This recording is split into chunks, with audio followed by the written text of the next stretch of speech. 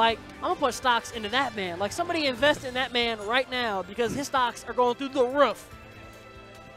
Ooh, oh, we got some indie boys. So I'm hyped. We've got MoarD, who is, I think, no, that's not MoarD. It was MoarD who didn't get picked up. It is DeuS, just got recently picked up by an esports team in Indy, Skull Bash Gaming. So DeuS coming out with the first day sponsorship. So we'll see how he does today. Awesome. So like, is their logo is like Team Skull from Pokemon Sun and Moon, right? I'm not sure what the logo is. I mean, I know it's a skull, but like I don't know if like it's a certain skull for anything. Like I don't know enough about the logo. All right, but still, congrats to him. He's teaming with MoarD.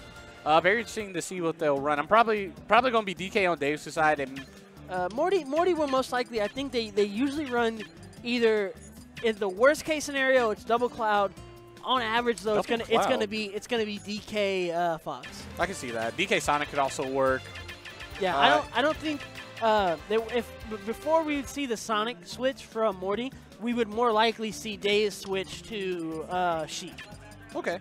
Because DeuS is kind of like, I don't want to say like there's a team captain, but if I had to choose out of those two, DeuS is like the captain of the team, and he kind of directs MoarD, and he's just like, he doesn't like it when MoarD plays the Sonic, just because I think it kind of puts him in a weird position. Like, I don't think DeuS likes kind of playing around MoarD's Sonic. Okay.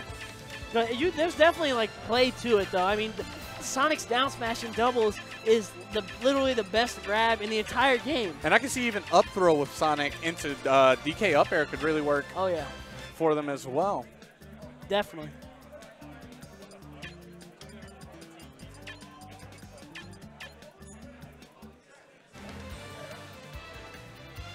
All right. All right, all tags are in. We're about to get ready to get into this game. We're in this, man. Like I said, once again, this should be a super exciting set, man.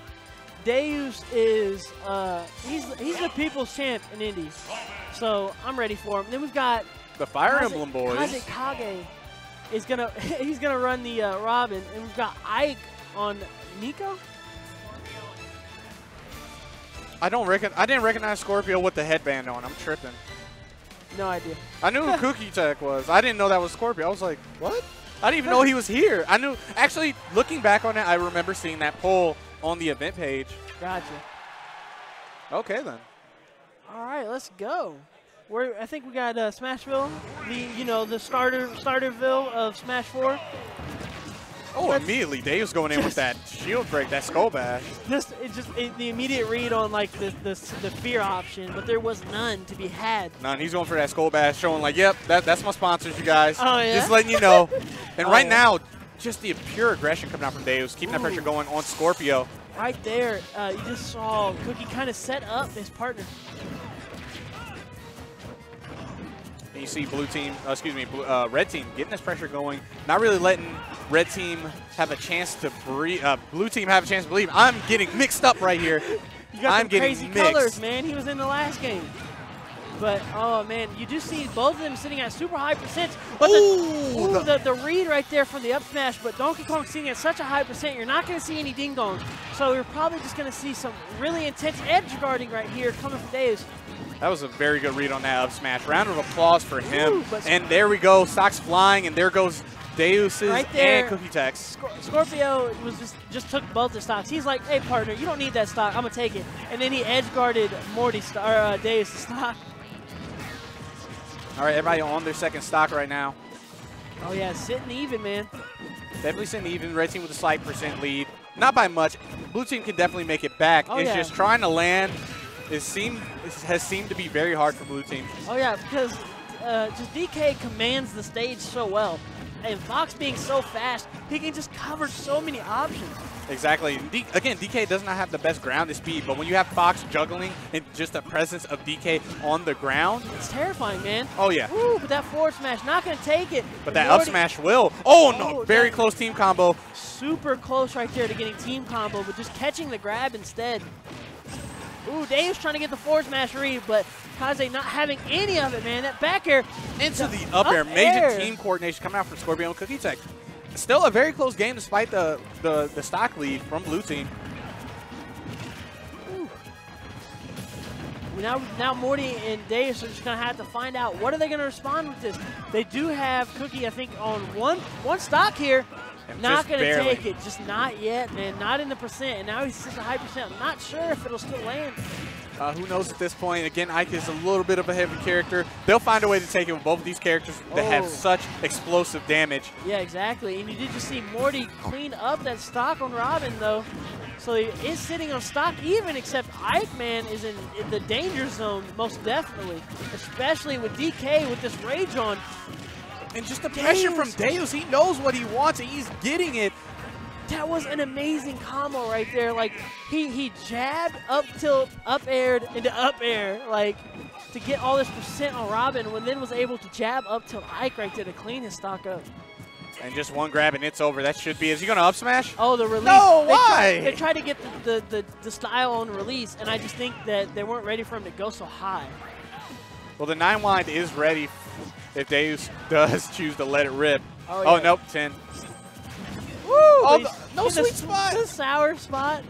The scariest move in the game. First they're sour, then they're sweet, but... Oh, MoarD trying to get the punish right now. there, but not in the right zone. There's the up tilt. Still not going to be able to do it. Nope. Skorpio can still do this. That's the frightening part. Oh, yeah. Robin's up tilt. Still not doing it. Amazing DI from Skorpio. He's hanging on for dear life right now. He's going to try for the up B spike. The up B spike, but yeah, say, the backer going to take it. But Skorpio definitely could have done that, man. Robin's aerials are so deadly, man. Oh, yeah. Very, very tense situation. He definitely could have done it. Just all the pressure was getting to him. Not much you can really do in a situation like that. No, definitely not when you have those two scary characters, man, just approaching you from every angle. All right, a little deliberation between the two teams and their partners. Because that was, like I said, even though DeuS and MoarD won, it was a super close game. So I think there's just a lot of adjustment going on. Like, hey, what could we have done to make sure we go a little bit farther next time? Because that easily could have gone the other way. Most definitely. So we're heading to game 2, back to Smashville.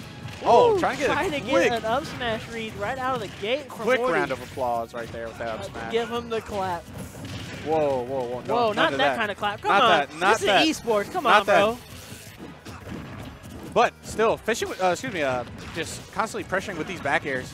Ooh, trying to come in and save MoarD, but getting caught up in the combos. But still, we're actually seeing blue team with the lead and red team slowly fighting back, and MoarD just getting that pressure going on Cookietic. There's a quick back air, and there you go, stocks flying. Cleaning up the stocks. DeuS too low to recover, and then MoarD just getting destroyed.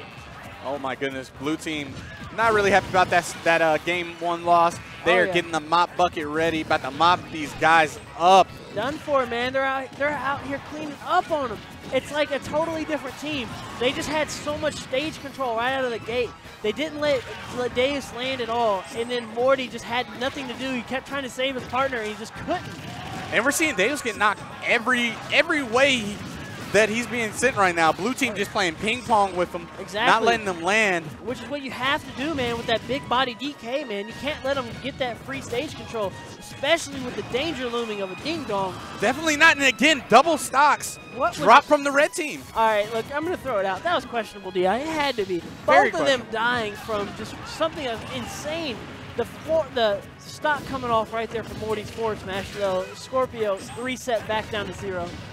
And blue team with the lead, 2-stock lead right now, and it is looking really good for them. I mean, they've not been letting DK land. Like, both of these characters, to an extent, have trouble landing, and they're just not giving them that chance to land. Yeah, definitely not out of the realm of possibility, but yeah, it seemed like Skorpio just had DeuS's number and it stopped him from landing every chance he's gotten back down to the neutral. And now the pressure's on MoarD. He's in between. Oh my goodness, and the pressure from DeuS. 9-1? So we're back down to even stocks. I mean, DeuS is sitting at a high level of rage, so they've got to be careful. If anyone goes up on that platform while DeuS is up there, Ding Dong could very well kill at like 40. And that back air killing at around 80. Ooh, DeuS getting sent high flyer, man. It's going to be really grim now. He's at such a high percent. I'm not sure Ding Dong will ever connect now. It would just have to be a raw read. All right, that was actually his chance right there. That quick neutral B, dispatching of that. But again, that was his chance right there. Cookietic getting caught by Skorpio's neutral B. Yeah. That was his chance to get that grab, but he saved the shield and instead got grabbed himself. Exactly. And that lost him the stage control and ended the situation that we just saw. Yeah. There was a totally different level of control from Skorpio right there. Kind of being a zookeeper of such, man. Got to rein in that DK, man. That wild monkey, man. He had to rein him in. There was nowhere for him to go. Every time he landed on that stage, it was covered in fire and electricity, man. There's nowhere for him to go. And MoarD just kind of wasn't there to intercept a lot of that, to kind of buffer him from DK. Because DK kind of needs a setup, and there wasn't any there to be had. No, but here on Battlefield, we're going to see Fox setups galore.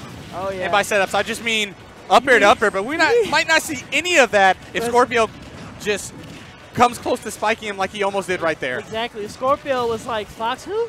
Like, this is my stage. Like, I run this. Zor characters love this stage, but oh my goodness, the shield break. He's keeping him busy. There's going to be the F smash. In the back, he tried to save him. But, oh my God, made it even worse. DeuS, why? He was fine. That was your friend. I think if he would have up B, that would have been a much better option. Not the forward air. Yeah.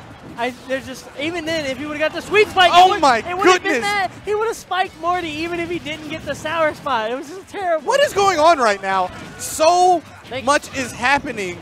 What just happened? Ooh. You know what? I just can't keep track. There's too much happening in these pools right now. Where's the lifeguard? Again, tune into both streams. Hype matches happening on UR and hype matches happening here on E2C. Oh, MoarD keeping Ike guessing on these landings, man, but to be able to get right back on stage and just immediately catching with these grabs. And again, up tilt. Cookietic holding on to that stock for dear life right now. Almost catching with the forward tilt and a missed punish coming out from MoarD. Pretty sure he wouldn't have been able to punish with that up smash, but you know, he does it again. Still not able to do it. Getting the sour spot too right there. Definitely would have killed, but getting the sour spot. Ike, man, with this incredible DI. And then MoarD with the tech. Oh no, the team kill coming up from Skorpio. Skorpio's like, the only way you're going to die is if I kill you. Woo. These team combos right now from Skorpio and Cookietic, man, are on point. Red team looking to get back stage control right now. They are definitely in kill percent. Ooh, get caught by that neutral B right there, man. They've got to be aware of Robin's projectiles. It's just a sniper, man. Hang out in that corner, and you've got to be careful. Right, and Arc Thunder is charged on Skorpio right now. His Robin is ready to unleash it. There's a forward air. Here it comes, man. This is a ledge guard situation for it. Oh, catching him recovering under the stage because of DK's big old noggin. Oh, I didn't even know he had Thor on charge. That definitely would have done it. But lucky DeuS is still able to survive despite it all. Got to be careful, man. MoarD keeps going in to save DeuS on these recoveries, getting caught up in Robin's jab there. We haven't seen too many ding-dongs coming out from DeuS as well, and he finally drops that stock. But he did reset himself. Now that he's dead and he came back to 0, Robin is back in ding-dong percent. Not so sure now, but... I mean, there is no rage on DK, so who knows? We won't know until he actually gets that grab, but we haven't seen too many, again, we haven't seen too many ding-dongs, which is something you're accustomed to seeing with DK, despite it being doubles. There was only maybe one I think I can even count in all 3 of these games, which is such a big factor of the DK team.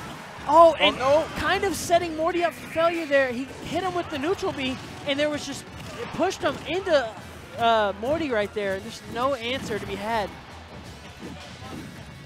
Ooh. Now it's a rock and a hard place. Yeah, getting desperate, man, out here. We really wanted to get that Ike stock. Oh, but we do see that back air. Not going to kill with that. Oh, kind of setting his friend up.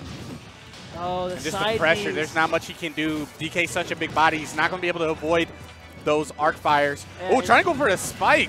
Such a horizontal recovery, too. Just nowhere to go. There's the back throw.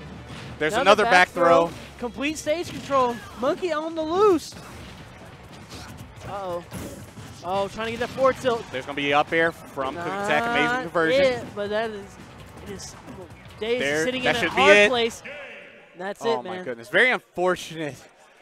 But, man, oh, man, you cannot do anything but applaud both of these teams, especially Skorpio and Cookietic. Oh, yeah. Very strong showing. Game 1, it looked like DeuS had their numbers. It looked like they were come in and get that clean 2-0. Almost definitely. And then Skorpio just out of nowhere was like, come on, we got this.